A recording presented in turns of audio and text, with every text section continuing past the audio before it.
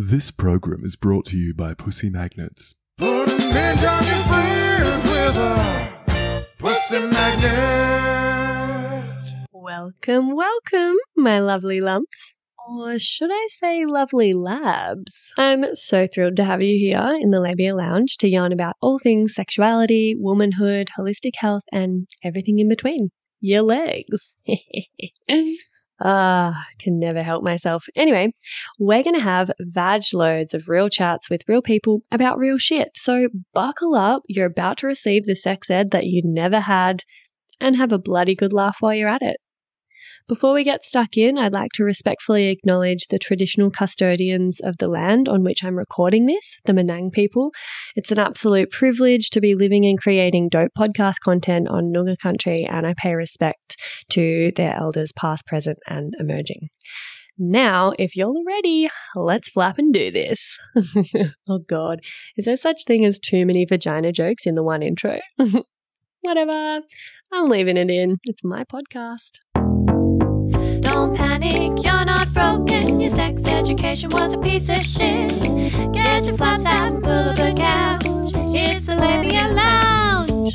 What's happening, labial legends? I'm really excited today because we're covering a topic that is just so needed and so important: communication and conflict resolution in relationships.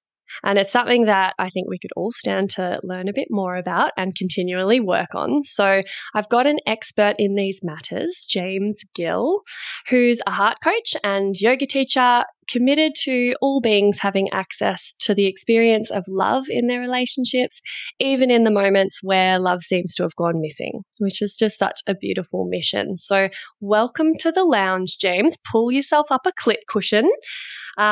And let me know if you'd prefer James or Fish as well.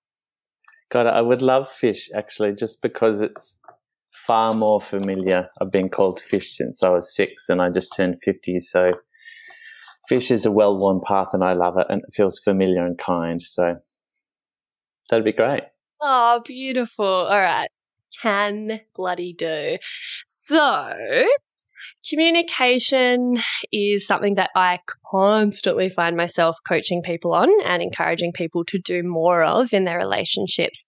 And over the years, I've realized that it's actually a skill that way too many people are lacking, but that would pretty much answer like 80%, if not more, of the problems that people come to me for support with in their relationships and sex lives. So it's literally like that powerful and essential in my books. But it's just not taught or modeled to most of us in a healthy way. So I want to talk about how we can do better in this department. And like your videos on Instagram, on socials are always so insightful and so heart-centered. So I'm really thrilled to be getting your input on the matter. I'm thrilled to be joining you. So what are some of the things, just to like launch straight in, what are some of the things that get in the way or act as a barrier to communication that you find through your work? Well, you know, when I knew that we were going to be chatting, I was kind of reflecting on physical intimacy, you know, in our lives and how much it actually kind of relates to, you know, a segment that you commonly do. It's like I wish that 15, 16, 17, 18-year-old Fish could have been told that physical intimacy is founded on emotional intimacy, which is not to say that we can't have sex without emotional intimacy. But if someone had said to me, the best physical intimacy you will ever experience is when your heart and their heart is fully open, I would have been well on my way to understanding and avoiding a lot of difficulties in my, you know, trying to become a sexual being, you know. And so, you know, there's a barrier here. I mean, you know, if I speak about the universal her, right, and I don't just mean the her in female form, I mean the her in all of us, she will open when she is felt into. She will, in terms of physical intimacy, she wants to be felt into, but that's founded on emotional intimacy, where she just wants to be felt into. She just wants to know that her experience is seen and validated and understood. And when that happens, she opens emotionally and perhaps, if she's ready, also physically. So here's the quandary, right? Is that how does she get to be felt into when what she has to say will land on him or her or them as criticism, or you're not doing what I like, or you're not good enough, or you're upsetting me, or you're not thoughtful enough, or so her expressing, this is kind of her primary complaint in relationship in the experiences that I've had for 13 years. How do I get to invite my love into my world in such a way that they don't shut down or turn away or feel hurt or feel criticized or get angry or shut me down or go missing? And actually we're wired to go missing because if we think of these moments as a perceived threat, if they receive the message I'm giving you, which is actually, I'm saying, this is what I want more of, this is what's a bit upsetting to me, this is what I felt hurt by, all of which is a quest for emotional depth and emotional connection. On the other end, there's someone receiving that as, you're upsetting, you're not good enough, you're disappointing, you've hurt me. And so they go missing because in the face of a threat, we go missing. It's our threat response. We close off, we shut down, we run away, we freeze, we fly. So there's the quandary. Her quandary is, how do I express my unmet needs in a way that I invite my partner in?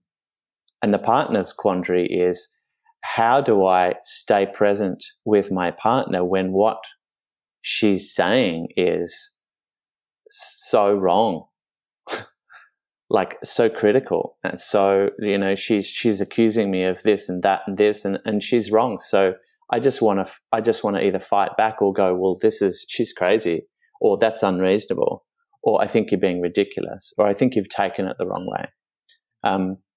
So there's the quandary.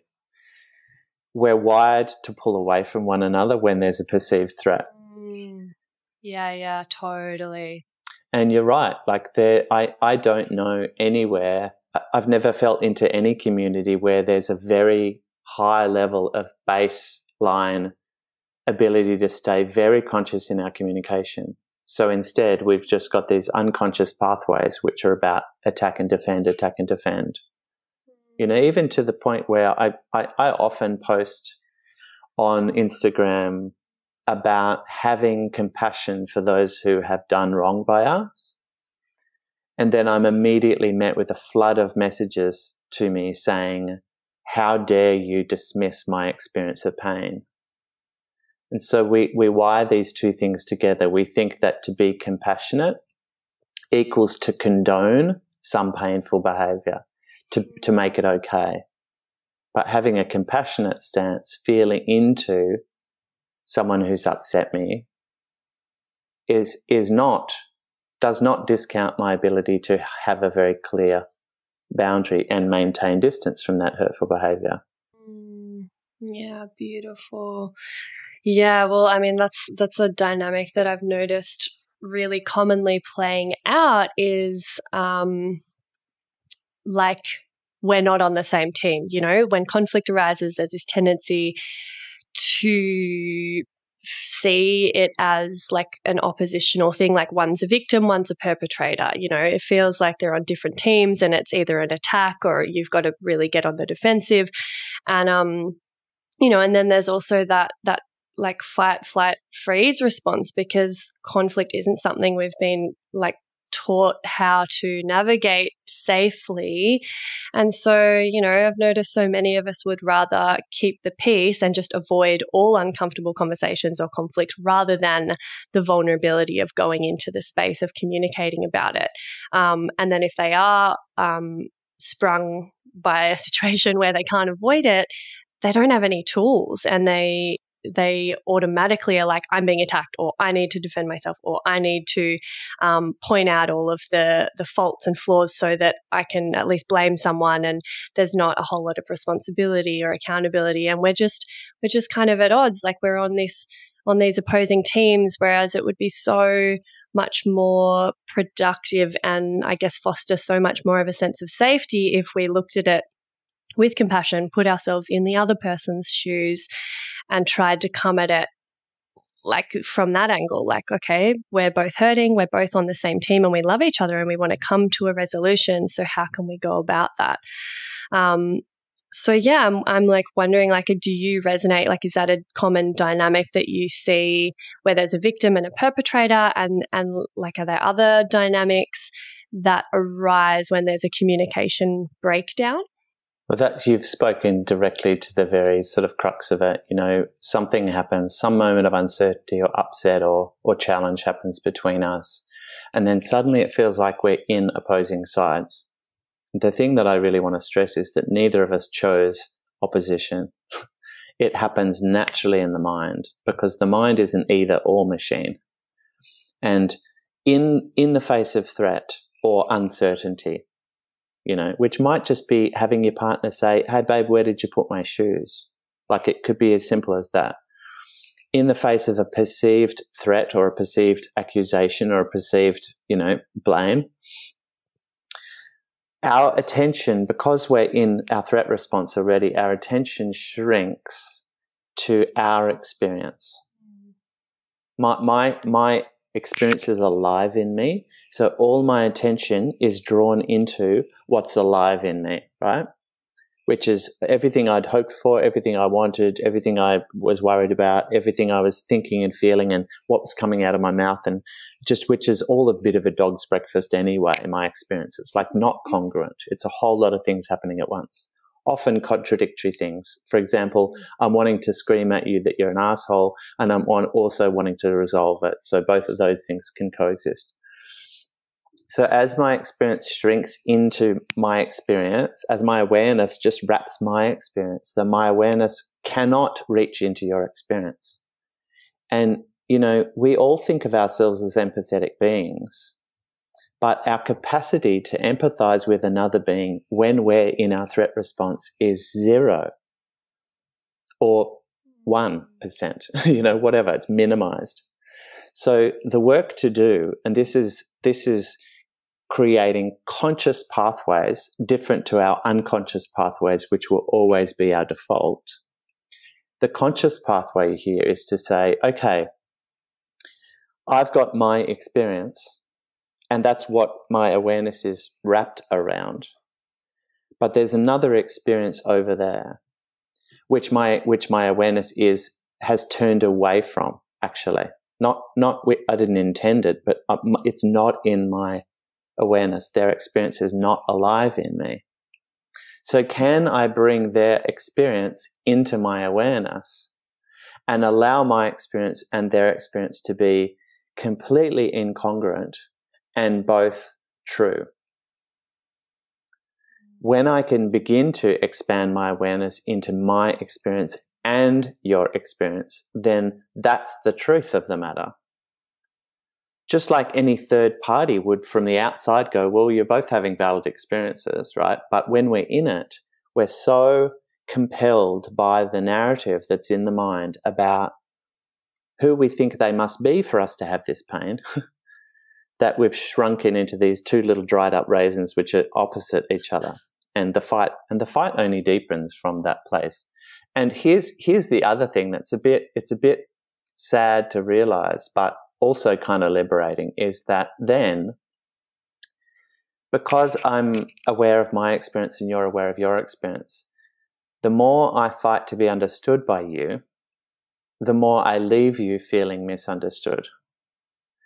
And the more you fight to be understood by me, in the absence of my understanding, the more I feel like you're dismissing my experience. And then quite quickly that escalates to having a fight that's got nothing to do with the fight. It becomes our assessment of them based on the fact that we're fighting. And then that escalates into horrible statements and terrible behavior that we might even term as abusive. But it's all based on a yearning to be understood.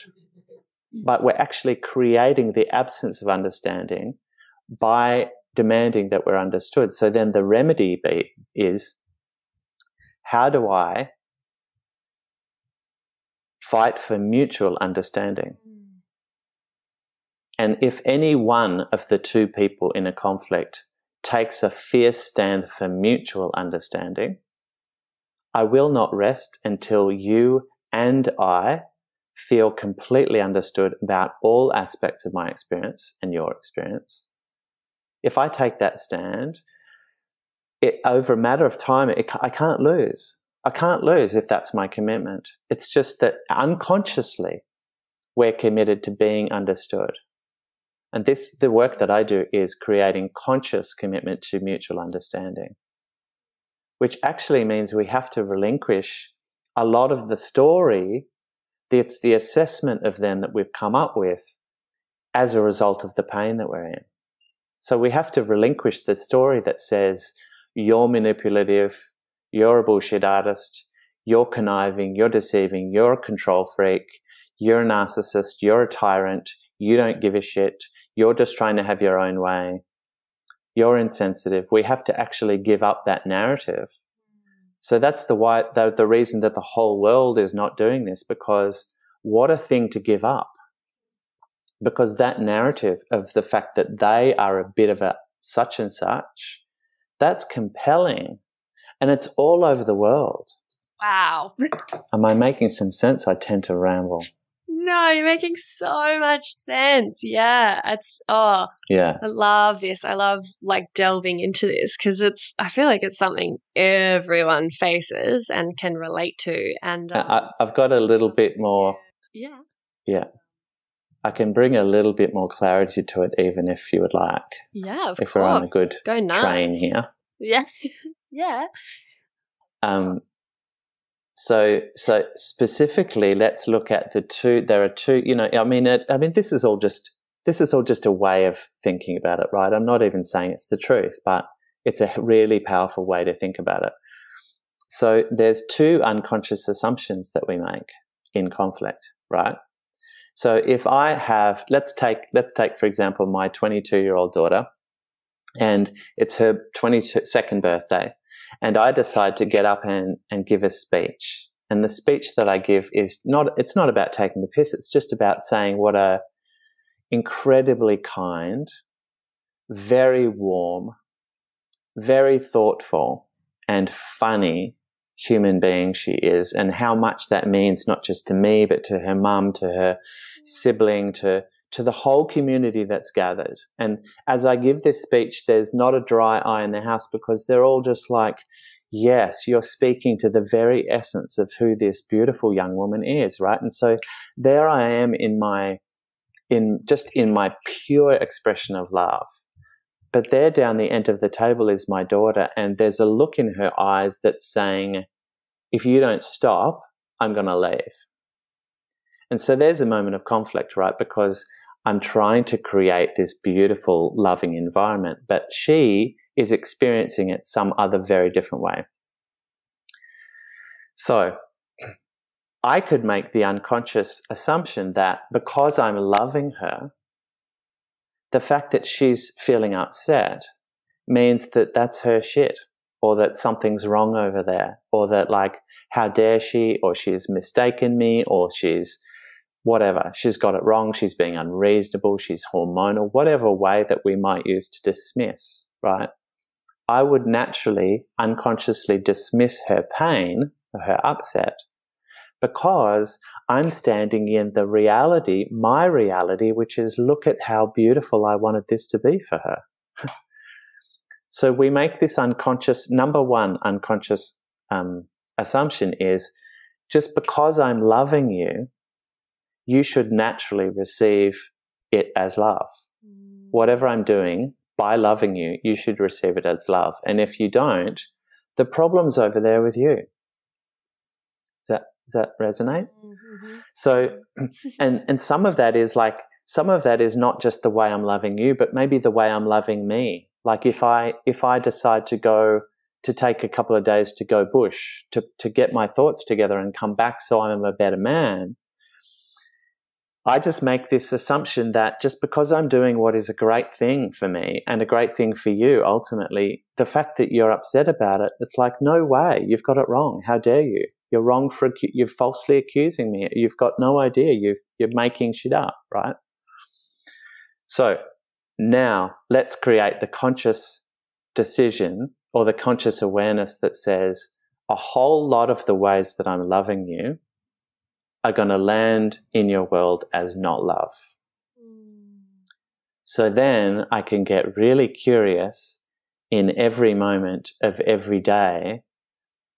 How is the way that I'm loving you landing as unlove for you? And then when that conversation's on the table, we've got emotional intimacy. So he or she can be saying to me, I actually felt upset when you did that thing. And I'm like, got it. So I was trying this, I was wanting this, and actually it was received by you as this. God, that makes so much sense. How can we put that right? So that's unconscious assumption 1. Unconscious assumption 2 is because what you did hurt me, you must be a hurter. Because what you did left me feeling excluded, you must be being exclusive. Because what you did leave me feeling criticized, you're critical. Because what you did left me feeling humiliated, you're nasty. Because what you did left me feeling embarrassed, you were belittling me. So we make this assumption that because this pain is in my experience and it's true for me and it needs to be tended to, right? I make the unconscious assumption that that was your intention. So it's like the opposite of the first one. I will say you have ill intent because look at how all the ways in which you hurt me. But when it comes to my intention, I say you've got it wrong because I had good intent. And this is what I've noticed the mind does in 100% of conflicts. We'll say, I'm a good person, so your pain must be a bit wrong, and my pain is real, so you must be a bad person. And the truth is, ready for the truth? So ready. The truth is that in moments of conflict, my pain is alive in me. My pain is alive in me, and my pain is not at all what you'd hoped for. Now, half the planet is, imagine the whole planet's jumping up and down now. Half the planet is liberated by that. Half the planet says, no, some people are just assholes. The pain in my life is evidence of that. And I'm not dismissing our pain. In fact, my coaching says, let's tend very deeply to our pain. But let's recognize that the pain I'm in is not ever what they had wanted. There's some core yearning in their heart that led them to take that step that we felt so upset by. Their yearning and my pain are different. Right. I'm not even saying that's the truth, but I tell you what, once you see people try that on in their relationships, wow. Like, I see the goodness in you, but what you did hurt me is the pathway to a beautiful conversation. And my yearning, my intention, of course it was beautiful. It's alive in me. Of course it's true. However, their pain is also true. It's unintended. We would never have wanted that pain for them. We wanted a bunch of other things. And we're clear about what we wanted. Or maybe we're not, but we can get clear about it. But when we learn to feel into the unintended pain that we have in every moment in relationship, then suddenly they have a place to open their hearts to us and express their upset and disappointment and fear in a way that we stay present to them. And then we've got emotional intimacy. And then it's quite likely that 5 minutes later we'll be making love. I mean, I'm a bit kind of like, I'm being a bit kind of silly with that, but actually in my life, that's what's happened. The resolution, heart-based resolution of conflict leads us deeper into a feeling of togetherness, which naturally leads us into feeling safe enough to open. That was a lot, wasn't it? Oh, there's so much in there. I feel like everyone needs to just pause and like digest. Like, I'm like, oh my God, fuck. Like, I love these interviews because I'm fascinated by the topics, obviously, that I choose. And I'm like taking it all in. And then I'm like, oh shit, I've got to ask another question now. Like, I'm still trying to process everything that you just said because it's like so meaty. So thank you for that. That was incredible. Like, hey, Babe Town. So sorry to interrupt, but I simply had to pop my head into the lounge here and mention another virtual lounge that you've got to get around. It's the Labia Lounge Facebook group that I've created for listeners of the potty to mingle in. And there you'll find extra bits and bobs like freebies or discounts for offerings from guests who've been interviewed on the podcast, inspiring and thought-provoking conversations, and support from a community of labial legends. I also have an account on the fab new app Sunroom, which is a platform created by women for women and non-binary folk, and where there's no shadow banning or censorship of sex-positive content, unlike with the other platforms that I'm on. So you can hit up my Sunroom for extra content and real and raw life updates because I'll be sharing on there from now on all of the stuff that I can't post anywhere else. My vision for both of these is that they become really supportive, educational, and hilarious resources for you to have more access to me and a safe space to ask questions that you can't ask anywhere else. So head over to the links in the show notes and I'll hopefully see you in there. And now, back to the episode. Yeah, well, I'll come back to that situation with my daughter. I'll give an example. I'll use the situation with my daughter to make that a little more practical because that was perhaps a little large and philosophical. So back in the situation with my daughter, down the road here in Freo, lots of food, amazing people, all my community, friends and all their kids have all grown up together. It's just incredible. What a tribe. And so what was in my heart was honoring my daughter, leaving her feeling very seen and very celebrated, but also like not in a huge uncomfortable way. I want it to feel kind of manageable and safe because I know she doesn't like to be fully spotlighted. She likes to be quietly acknowledged. And I also wanted, in my heart, it was also true that I wanted to just express myself fully. I wanted my love to come out of my face in terms of loving words because that's who I need to be in my relationships. I need to express my love. Otherwise, I need to probably go and find a different kind of relationship. So look how beautiful those two things are, right? Wanting to lift her up and have her celebrated and also wanting to be free in my expression of my love for her. That's my yearning. Over there in her world, the pain for her is something like, Dad's getting all emotional again. This has just got heavy. Now all eyes are on me. I feel expected of to maybe respond. I thought he knew. Surely he knows I don't like it when he does this. This is his vibe. His like deep emotional vibe, not mine. We had a good vibe going before he dinged his glass and wanted to speak. I feel embarrassed. I feel a bit angry, and I feel a bit disregarded. And can't it be a celebration of me the way that I want? So you can feel how much like it's like a disappointment.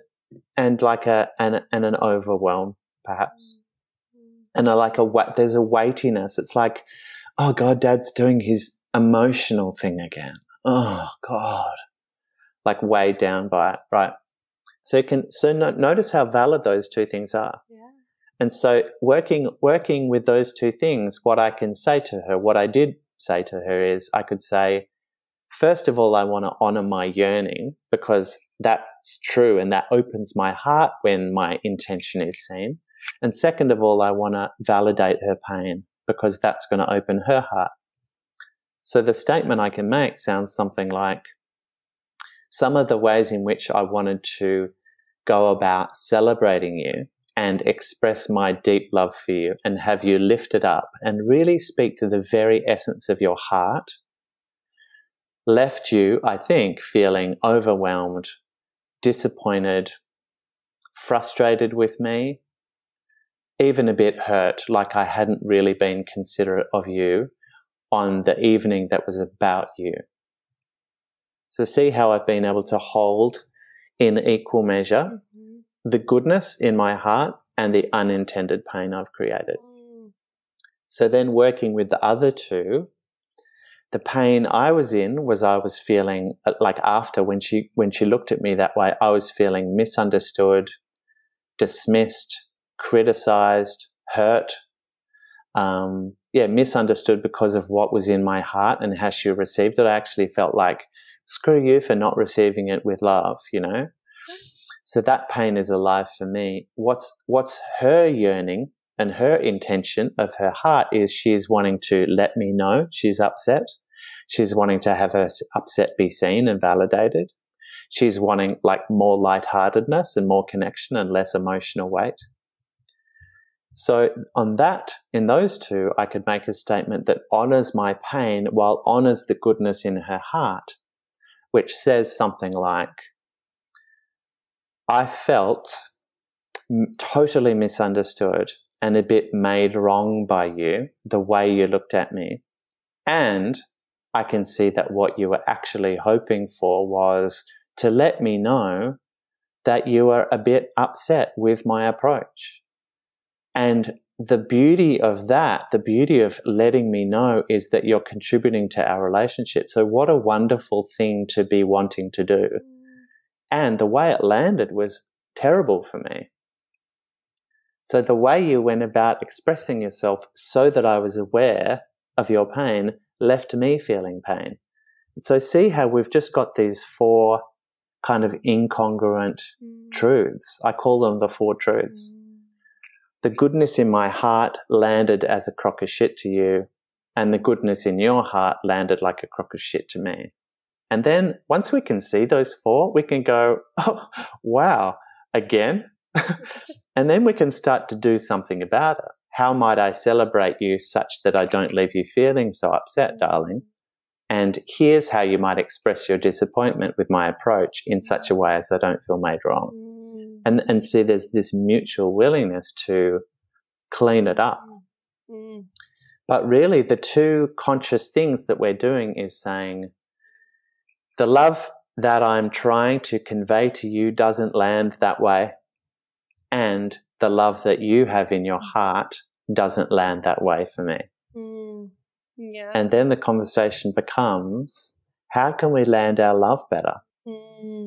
Yeah, totally. Amazing example. Oh, thank you so much. Thanks for being so tuned in. I'd love to do the segment Get Pregnant and Die, just to break it up with a little storytelling, and then I'm keen to launch into some more like practical stuff so that people can kind of take this and practice it in their own life. But I loved that example. I'm really grateful for you sharing so vulnerably about a real life example that sounded pretty, like present for you. So if you're ready, do you want to tell me a story about how your sex education failed you, or, a kind of sex ed related anecdote for the segment Get Pregnant and Die?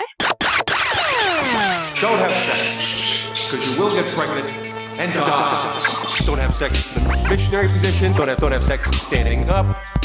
Just don't do it. Promise?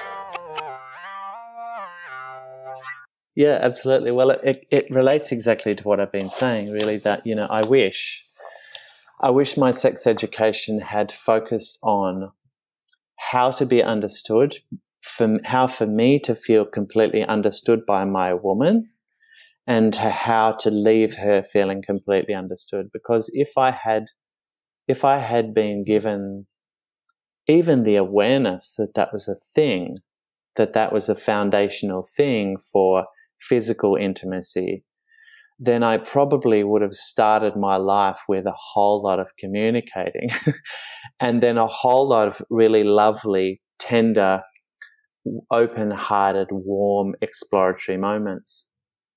But I can just go back to so many moments where I felt so unsure about what was going on for her, and I felt so much going on for me, but I would never speak it out loud because I had this notion that somehow, and I actually love how Cam Fraser speaks to this, I had this notion that somehow sex was like performative, like I had to just summon up this kind of sex god out of the blue and set aside my doubts and fears and confusion and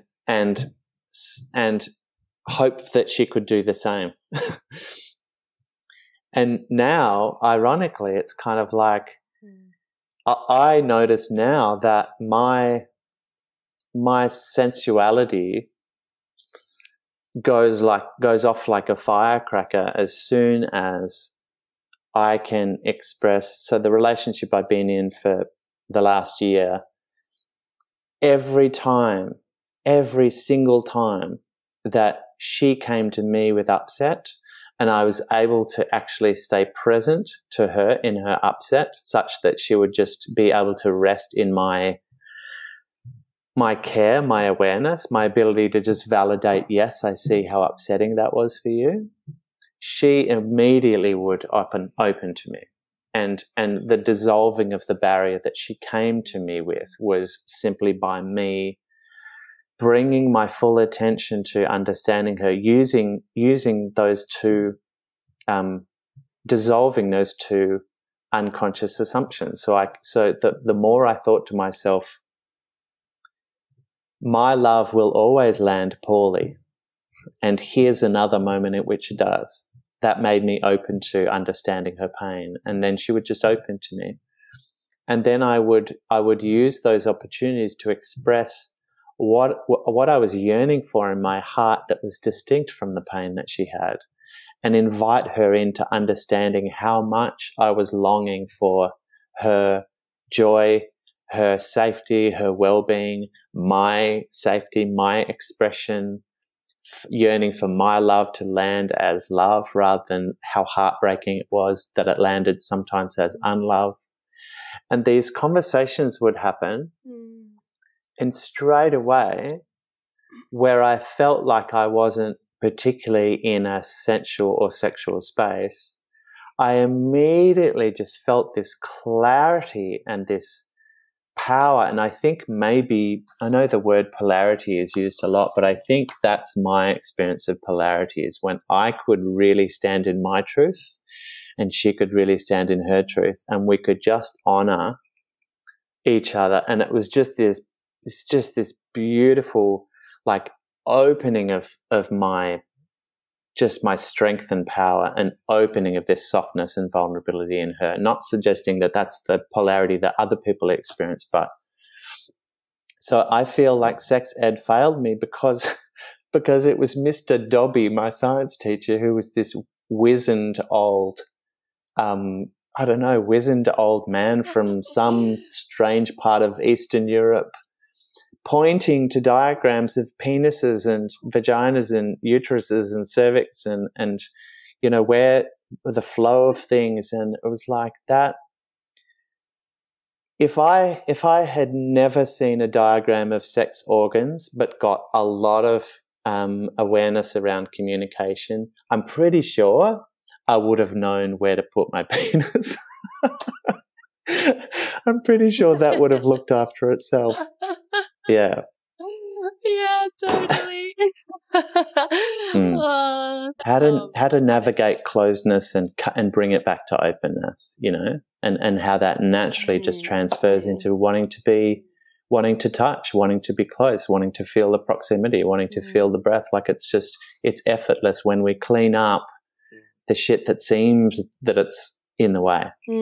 Yeah, big time. And that kind of leads into the next question I had, which was about like the benefits of being able to clearly communicate with your partner. Like that is obviously a huge benefit, is like the vulnerability and intimacy that it fosters, and then how that is reflected in the bedroom when you have such a sense of like safety and compassion and understanding for one another, when you're on the same team, when you know that you can tackle hard conversations.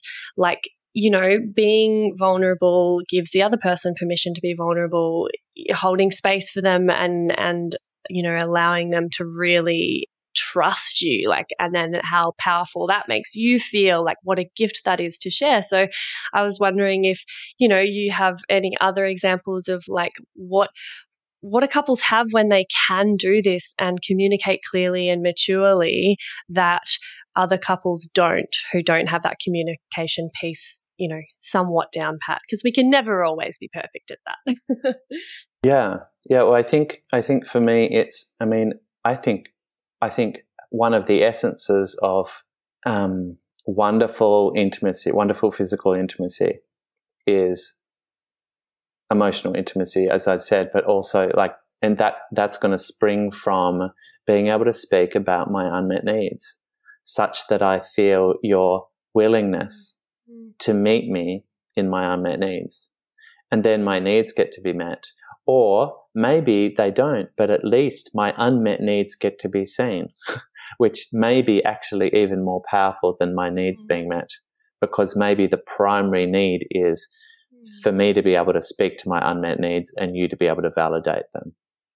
So then, if we're talking about an unmet, like if we zoom in on the bedroom, if we're talking about an unmet need, right? This is what's not working for me. This is what's disappointing me. This is what I want to feel more of, you know, which is a yearning, an intention in our heart. I would love to have more of a chance to kind of connect with you, to feel into your heart, to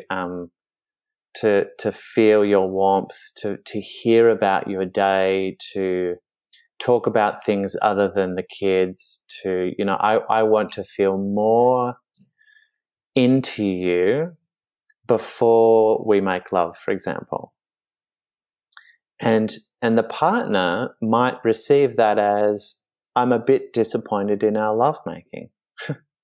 Quite naturally, it wouldn't take much for me to hear that as, oh, I'm doing something wrong, or I've been disappointing you. How long have I been disappointing you for? Why didn't you, you know, so I would easily hear it as criticism. So then, if we go back to person A, in order to be able to express those unmet needs, that yearning for needs to be met, for certain needs to be met differently, can we do that in such a way as we also create space for the unintended impact over there? So this is what I'm wanting more of, and my love, I can imagine that me expressing that to you might even feel to you as if I'm saying you're somehow disappointing me.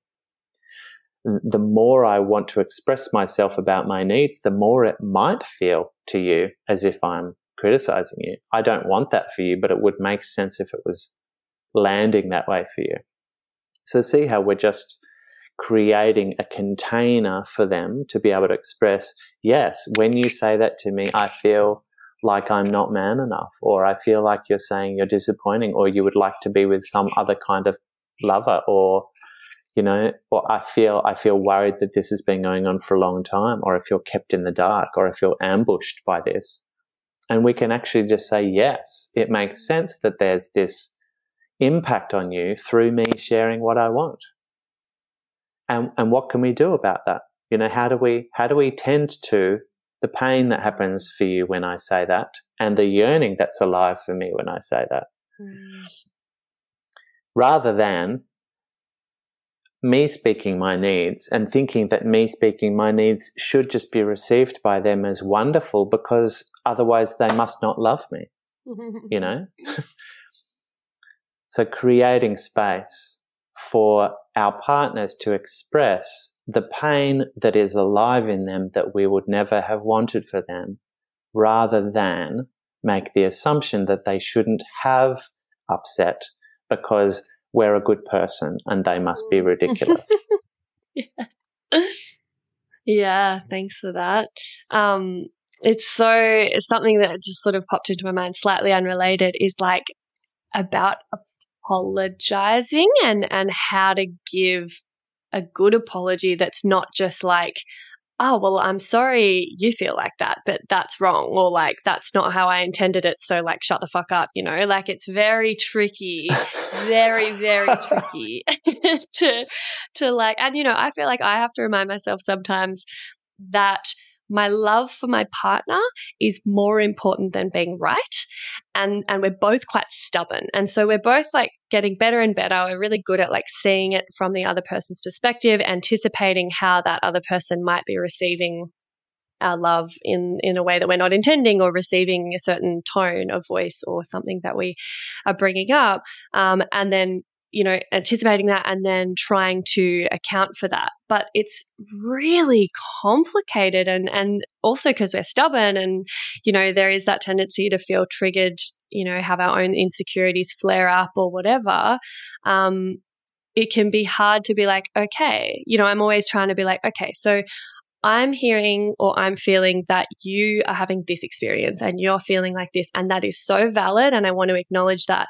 I'm really sorry that me saying this thing made you feel that way. But then sometimes I feel like it's like you can accidentally bypass. You can be like, well, I'm sorry that you're feeling that way, but it's not how I intended it. So like, it's not my problem, like it's really tricky to give a good apology that does what you want it to do and isn't just another sly, backhanded attack. Yeah. You know what I mean? Absolutely. Do you want me to speak more on that?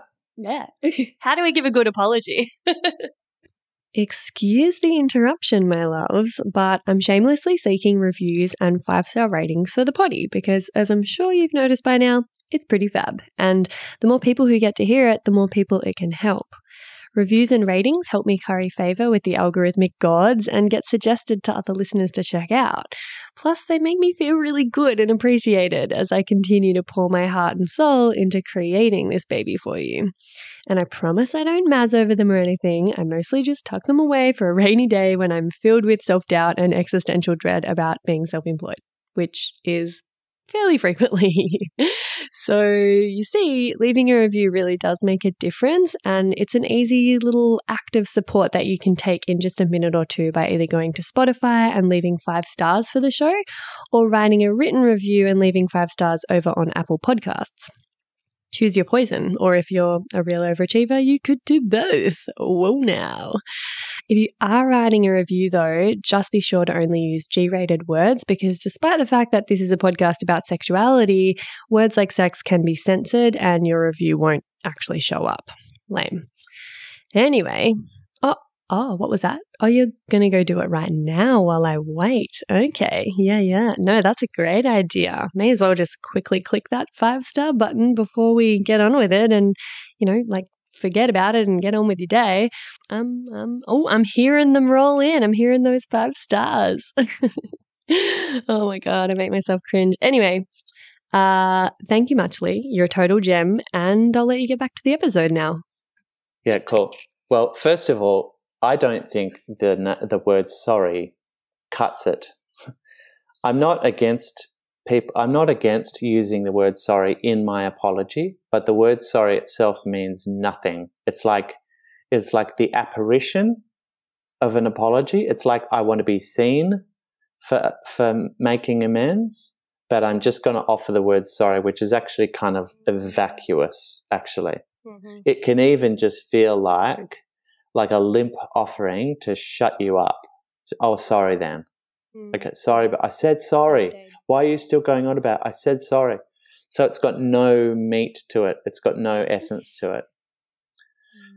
On the other end of the spectrum, you cannot use the word sorry, like chuck out the word sorry. But what I think the essential ingredient is, when you think about it, when you think about what you have wanted someone to apologize to you for, it's that you want your pain acknowledged. That you want your experience, particularly the aspect that was upsetting for you and the impact it had as well, what it meant that you then had to do, or what you might have lost sleep over, or the fact that the next few days at work were difficult for you, or the fact that like you carried this sense of like not feeling cared for. When I can reach into, if I'm apologizing to you, when I can reach into your pain, and that takes a bit of work, right? Because remember, the unconscious assumption is that you shouldn't have pain because I didn't want pain for you. I didn't do something in order that you suffered. So the fact that you say, hey, I'm suffering, I'm naturally, unconsciously, I'm just going to pull away and go, how dare you? I just want to defend that I'm a good person. I didn't do anything wrong. That's what happens unconsciously. So the conscious pathway is to say, okay, my partner's presenting upset to me and they want me to tend to their upset. So I can say, I can totally see how angry, hurt, frustrated you felt when I did that thing. So point to the thing, point to what the action you took was, and point to the pain, the experience of pain alive in them, and then wrap that in validity and context. It makes sense that you're upset about that because I know how tender that moment was to you. Or after the last few days that we've had, this must have felt like just another thing. Or I know this topic is particularly sensitive to you, so it must have really felt painful to you. Or it makes sense that you felt so alone because you must have felt like I didn't even care about what you were experiencing. So notice how I'm just wrapping it in context such that their pain gets to be even more validated. Now, what I'm not doing is agreeing with their assessment. So if the way they've come to me with their upset is to say, you're selfish, or you don't give a shit about me, or what you said to me yesterday was really cruel, all of that is in the realm of assessment. My job to do a really good apology, my job, rather than defend against the assessment, is to ask the question, what's the pain that they're speaking of behind their accusation? So if my daughter had come to me and said, I can't believe you did that, Dad. You're so annoying. My natural tendency would be to say, excuse me, most 22-year-old daughters would love a father to be that loving to them openly, right? So that's me defending my intention. But instead, and you can do that if you want, but every time you defend your intention and they want you to feel the pain, the gap between you widens, and good luck with that. It turns into Russia, Ukraine, actually. But then, so instead, I can just say, what's the pain she's speaking to? What would make her come to that conclusion? Well, clearly she felt not cared for in some way. Clearly she was upset with my strategy. What's the pain that my strategy might have created for her? Well, I guess it might have not quite felt like her vibe. It might have felt a bit full on, a bit teary, a bit loving, a bit spotlight on her. And that must have actually probably felt unfair. And actually, for context, I know that kind of vibe is the sort of vibe she finds hard from me. So then I can say to her, that situation, now upon reflection, must have felt really weighty for you and not at all what you felt like at the time. And I know that those situations in the past have also felt uncomfortable. So it must have even felt as if I didn't care about what you wanted. And when I say that, she starts to just open, because no longer does she need to fight against me for her pain to be understood. Instead, I'm fighting for her pain to be understood as well. So the fight goes. And then, finally, I can just help her understand what I was actually hoping for that was magnificently beautiful, and reassure her again that I can see that it wasn't received that way at all. So I can say, you know what? it's heartbreaking to see how much upset I've created for you, because I wanted you to skip away feeling totally celebrated for the incredible young woman that you are. And here you are feeling like I completely disregarded what you wanted the night to be like. And as I hold those two, no one gets to be wrong. Can you feel that? I get to be right for what I'd hoped for, and she gets to be right about how it was received. Gorgeous. Yeah. So in essence, speak to the pain, speak to the action that led to the pain, and give context and validity to their pain. And then you might share what you'd hoped for, and how I often talk about my intention was a jungle, a fertile jungle with hummingbirds, and what you received was like a stony desert with a broken down car. The landscapes are so different. Yeah.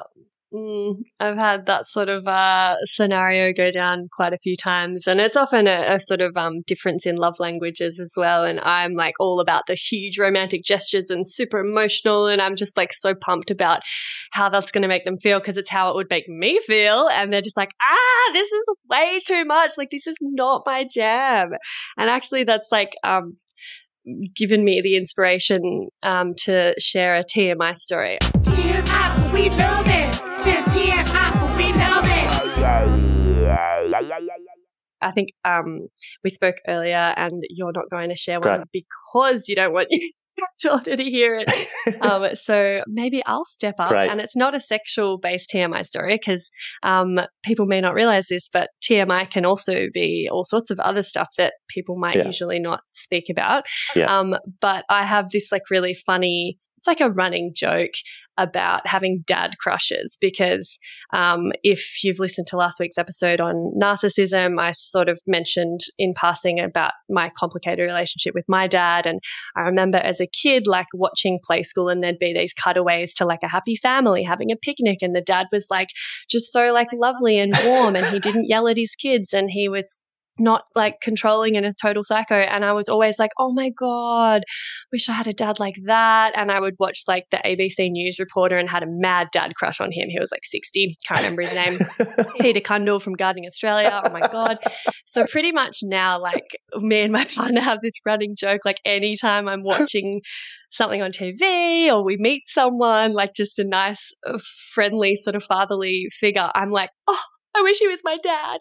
And I get dad crushes on people because I'm like starved of that like warm, emotionally connected father figure. Yeah. And so you're telling me this story and your daughter's like not receiving it. And I'm like, oh my God, can you come to my birthday? I want you to be my dad. Yeah, exactly. So yeah, newfound dad crush. And isn't it like, that's so beautiful. I love that. And isn't it interesting that it's actually, so that's just such a beautifully illustrated thing where it's the emotional presence that you're seeing, or that you're seeing the story of played out on telly. And then the kind of crush aspect comes in and says, that's kind of what it's kind of what I just naturally want to feel open to. And I guess, it's like it is the weaving together. And you haven't framed it sexually, but it is the weaving together of like I desire safety and connection in all aspects. And so, of course, you kind of crush on what you see to be warmth and presence and protectiveness and strength and presence. Presence, I think, is the aspect of, what I coach people in is how to stay present through their communication, and how to illustrate their presence when naturally we go missing from each other because it feels threatening. So thank you. That's lovely. I love that. I'm going to, every time I see Peter Cundall, I'm going to think of you. He's just the best. Oh gosh. Yeah, pleasure. Well, I'm glad that story tickled you. So I have I've got a question. I reckon a lot of people will be able to relate to this. what about, so I had a friend who had this scenario quite recently, actually. What about when one person is like really trying hard to communicate and trying to take responsibility and ownership of their part in, conflict or in a relationship breakdown, as was the case with my friend, and they're like being really open and maturely communicating and saying, hey, like I own my part in this.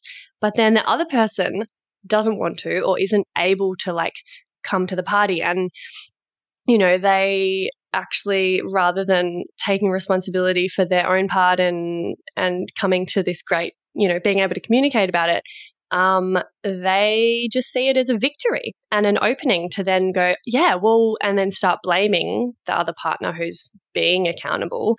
And it's like, yeah, rather than an opportunity to recognize and take accountability and meet in the middle, they actually are just going straight into like, cool, well, that person's just owned up to their part, which means I can go, yeah, well, I was right and I can keep blaming you. And then it's just this like imbalance.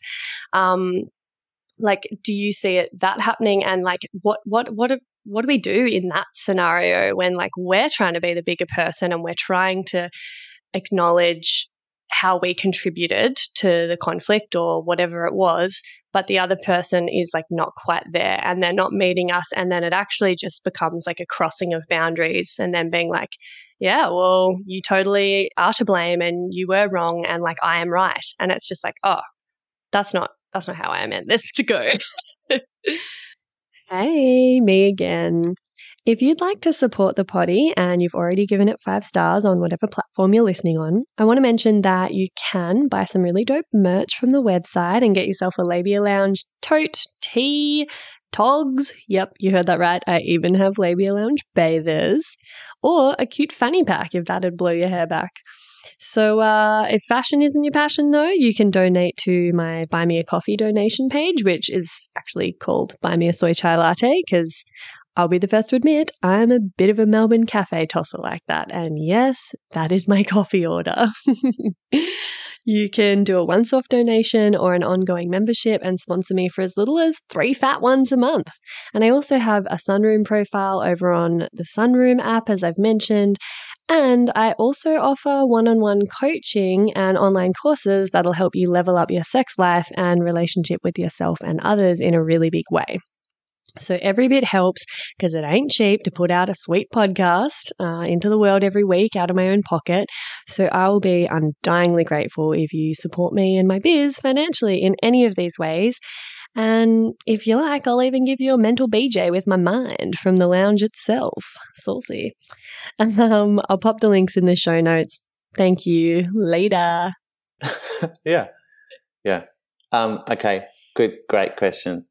So the first thing I want to talk about regarding that is the fact that when we're in our analysis of what happened, which might sound like, oh yeah, I can see that, I reacted that way because of this and because of that, and that's probably there, and I realized that I just brought my childhood stuff into there, and and that's probably why, and that might sound like being responsible in our communication, but we're still in analysis, and analysis calls for counter-analysis. So if I give you my analysis of why we had a conflict, you will have a slightly different or radically different analysis of why we had a conflict, and then we're just in the conflict of our analysis about the conflict.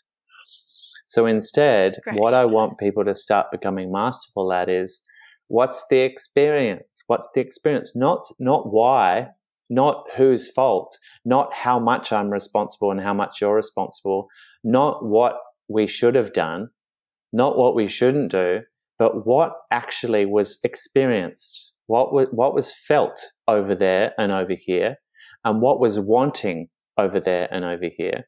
And there we're in the truth. And the feeling into the experience of it never goes oppositional. Unless we're comparing truths, me versus you. But if I'm making space for your yearning and your pain and my yearning and my pain to exist, it can't go shit-shaped, because all we get to is a deeper understanding of the complexity of our experience, right? So first thing I I coach people in is get out of the analysis that you just got into, and then get out of it again, and then get out of it again, and then get out of it again, because we're very clever, and we like to make things mean things. What I make it mean and what you make it mean, if they're different, we're screwed, because there we are in. Now we're going to be making an assessment of how I feel, what sort of person you are, that your truth is different to mine, and we'll come up with terms like gaslighting, which I think is actually, for me, it breaks my heart, because gaslighting is actually just one person saying, no, I don't think you should have had that pain, and they're saying that because they didn't yearn for the pain that they unintentionally created. So we all gaslight. When someone comes to us and says, you caused me pain, we go, I don't think I did, actually. That's not what I was doing. Right, so anyway, that's probably going to be a hot topic.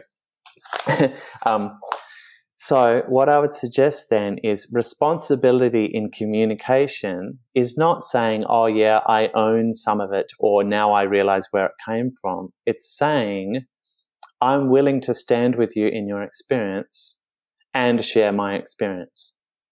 And just share and stand and stand and stand. And if they are still in the mode of, yeah, well, that means you're wrong and I'm right, there's still pain that is yearning to be understood in them. That's what gives rise to their assessment that they're right and we're wrong. If their assessment is that we're wrong, they're actually saying, I've still got pain that hasn't been acknowledged. So acknowledge the pain.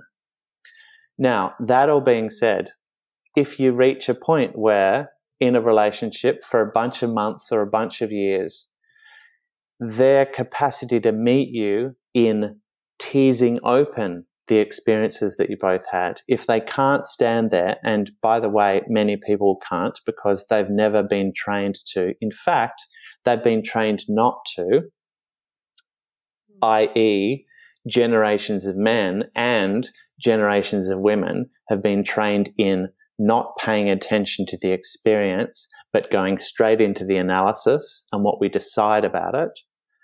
So if your partner can't meet you over a period of time in being willing to explore what was your experience, what was my experience, then you're not ever going to feel understood by them.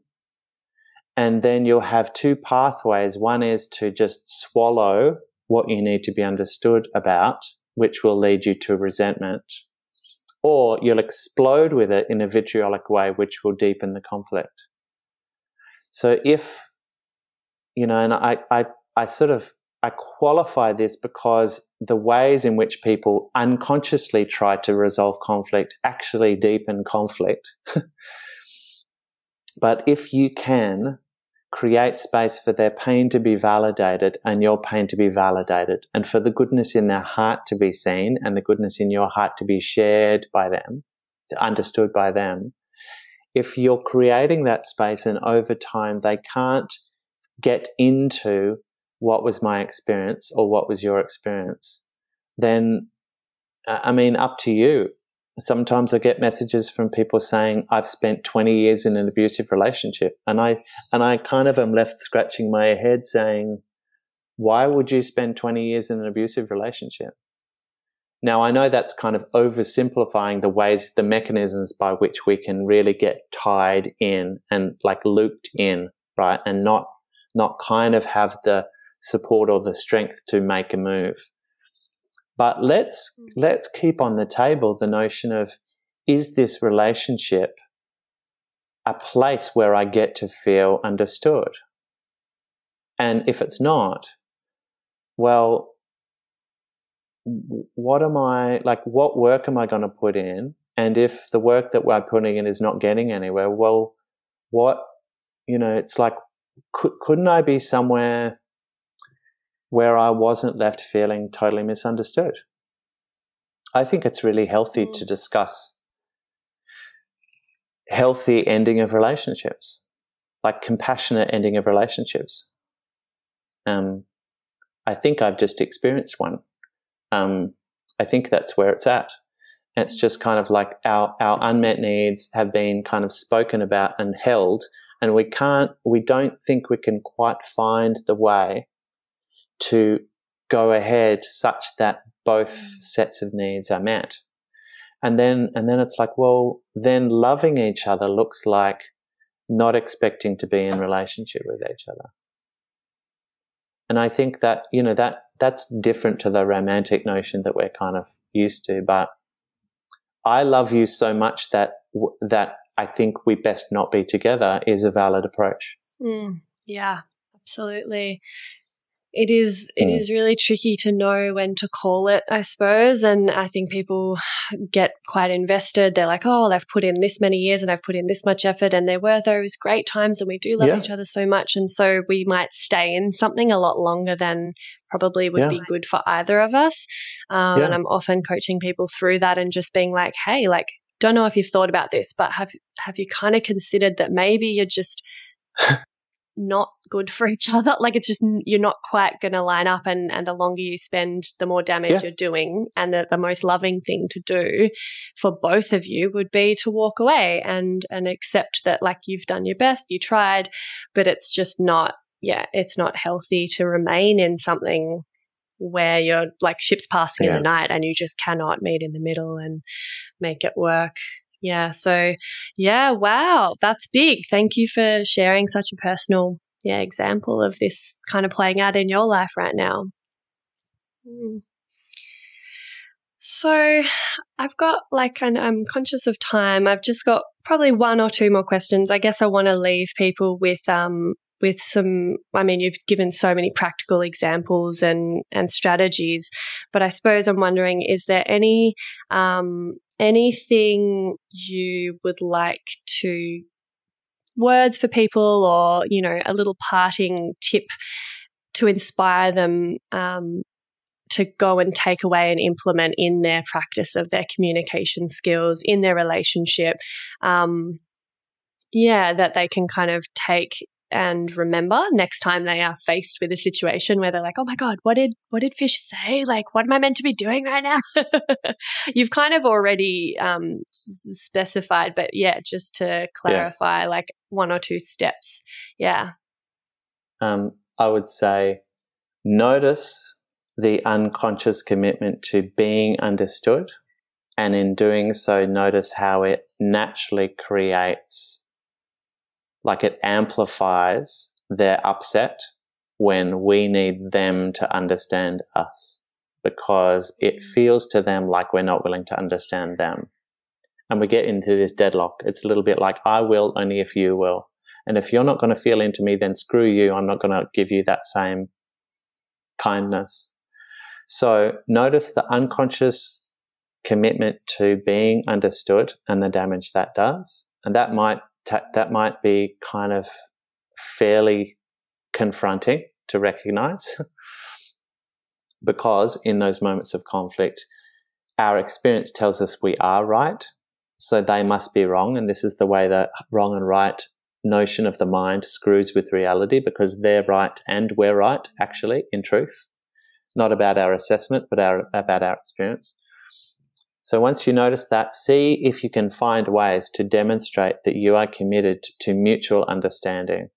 And some I don't know if you've ever used a talking stick, but being able to pass a stick to someone or an object to someone and say, you get to speak for as long as you need to speak, and I'm just afford you that space, because from this we get you to feel understood. And that's what I want for both of us, is you to feel understood. I want that for you. I also want that for me, because this is a loving relationship. So create space for mutual understanding. And the way that we do that, take it even deeper, and not just the surface level thing of I hear you, which just drives me nuts, because I hear you really says I don't hear you, but I want something to say to try and indicate that I do. Instead, bring validity to what they're saying, not their assessment, not what they're accusing you of, but actually what they felt beneath that. I see how angry that must have made you. Of course it did. Of course you're upset right now. That made so much sense to me that you felt hurt. I didn't want it for you, but it makes so much sense to me that that's what you felt. Given what's been happening, of course this was high impact for you. It makes sense that you felt really lonely. Now that makes so much sense because of what you've already shared, what we've been going through, and that must even have felt like this for you on top of what was already. So we're just bathing their experience in validity, because guess what? Their experience, even if different to what we'd hoped for, is alive in them. And the pathway to transformation, is only you and I have our experiences tended to. There's no other pathway to transformation. We could come to an agreement where we agree to disagree and slightly resent each other and find a way forward. But transformation is when my story and your story about this moment shifts forever, and the victim-villain story is dissolved. So deep validity to bring mutual understanding is the way that someone no longer has to be the villain and someone no longer has to be the victim, and that's love. Victim-villain is the absence of love. Yeah, gosh, it is like a constant practice though. It's so tricky to put your pride aside and that sort of urge to be right and to kind of like, it's so hard. But it's such an amazing feeling when it works well, and when you do kind of come out the other side of a conversation and you're just like, wow, I feel closer than ever, and I've just collected all of this information about you and about how you work, how you communicate best. And I guess so just one last question, because it's just something that is I've spoken with my partner about quite a bit, is like the communication styles with which we have are quite different. The families we were brought up in, very different. And I hear a lot of people, especially from like quite, I guess like fiery cultures like Italy or whatever, where they're like, no, like conflict is healthy. Like we yell at each other and we have these big fights, and then we're all just happy family afterwards. And I know that like my communication style can be a bit more sharp. And the way my partner Lockie receives it is quite like I've described it before as it's like I've kicked a puppy, like a Labrador. Ouch. Yeah. And so I've had to really work on like, like bringing my tone down to a softer level. And like, I don't yell, but it's quite blunt. I'm pretty matter of fact. I'm pretty like boom, boom, boom. And that's just because that was normal for me. And I'm wondering, like, is there a level of, when people are like, no, but like conflict is healthy, this and that. And I'm like, yeah. Like I feel like communication about a situation that created conflict is healthy, but I don't think you should just be like staying in a relationship where you're like constantly fighting. I think like some level of crunchy conversation is really good, especially in the early years when you're really nutting it out and you're figuring out how one another ticks. But like, what would you say on that topic of like how much conflict is healthy? What about the like style with which you communicate things? I know that's probably a whole podcast on its own, but yeah, just if you have something to say on that, I'd love to hear it. Sure. Well, firstly, I want to validate the fact that many of us come from families where when something was up, the dominant culture was, let's not talk about what's up. Because if we can't talk about what's up without making it worse for some of us, let's just not do it. So I want to validate avoidance as a strategy. Validate what's behind the intention behind avoidance, which is let's not make things worse, right? It's not a skillful strategy, but it is committed to peace. Yeah. I also want to validate the approach which might have us sling shit at each other for hours, throw pots and pans and call each other names, because that strategy is based on the intention of full expression and finding resolution by expression. So what a valid intention. However, the unintended damage that we might do through that, and I've spoken to a lot of families that had that model, it does damage, right? You might say, oh yeah, we've got it out of our system, but that thing can't be unsaid that we said in the heat of the moment that we now regret. So I wouldn't vouch for either approach necessarily, but they're both based on valid intentions of keeping the peace or finding resolution. What I would say is for conflict to be held, I mean, conflict is inevitable, and let's think of conflict as the rising of unmet needs.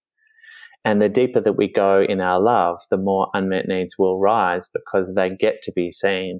They're there and they just get to be seen, because the deeper that we interbe with each other, the more we have to start becoming aware of needs as they go unmet and how we might together meet those needs. So conflict is just what happens around unmet needs because we're not skillful at acknowledging and discovering and inquiring about unmet needs.